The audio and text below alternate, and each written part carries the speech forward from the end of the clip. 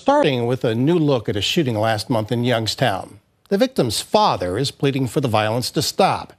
First News is following up on his son's death tonight. Now, his father shared during First News at 5 how these victims of violence are getting younger. More now, this First News follow-up with Samantha Bender, who talked with him, and she's outside the police department. Dave, 21-year-old Tylend Lewis was shot and killed last month. I sat down with his father, Roosevelt Lewis, who was at a loss for words. He says he and his family are trying their best to pick up the pieces and carry Tylend's name on, celebrating him and his life.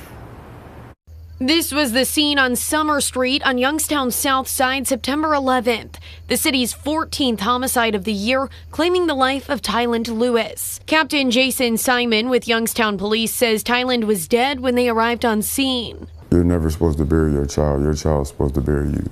Tylend's father, Roosevelt Lewis, tells me no parent should have to go through this. He says the 21-year-old was his only son and a great brother to his 3 sisters. He was such a loving child. He loved everybody. He was the type of kid that would give you the shirt off his back and wouldn't think twice of it. Roosevelt says society looks at violence and these incidents like they're normal, and the victims seem to be getting younger and younger. We need to stop the violence. Whatever we have to do, come together as parents, neighbors, whatever. If you see something, say something.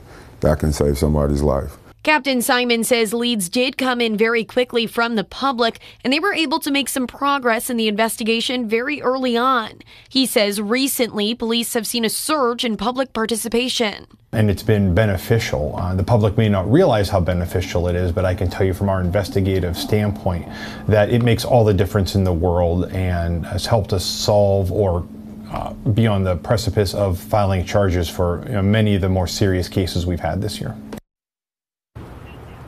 Captain Simon says no arrests have been made yet. They're still going through a lot of evidence from the scene, as well as witness statements and video. But he did say he does feel confident that charges will be filed in the case here soon.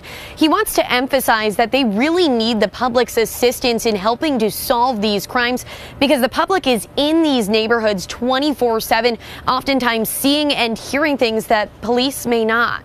Live in Youngstown, Samantha Bender, First News at 6. Hi everyone, I'm Lindsay Watson. Thanks for watching the WKBN 27 First News YouTube channel. If you want more video news, subscribe to our channel. And don't forget to download the WKBN 27 First News app for breaking news alerts.